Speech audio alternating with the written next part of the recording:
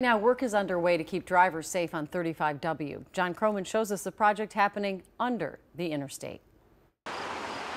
You've no doubt driven past it along 35W south of downtown Minneapolis for the past 4 years, but the real action is 85 feet below the surface.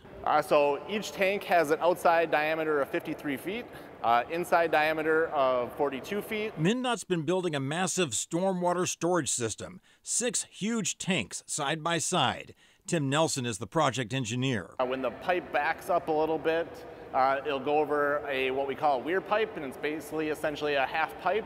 And so the water will overtop that and come crashing down at the first tank there, and then all of it is sloped here to the north, and the water will flow that way, and then when the storm event is over, we'll turn on our pumps. It's about avoiding the freeway flooding events from the past, including this epic 35W gusher caught on traffic cam. The entire project, we're using about 25,000 cubic yards of concrete.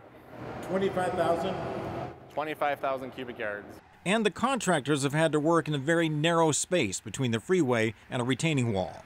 But our contractor with Kramer Nicholson joint venture has been excellent to work with and able to attack all of these complications to build a nice concrete structure that's nice and straight. When this project is wrapped up later this fall, the crew won't be able to point to it and say, hey, I built that, because for the most part it's going to be underground.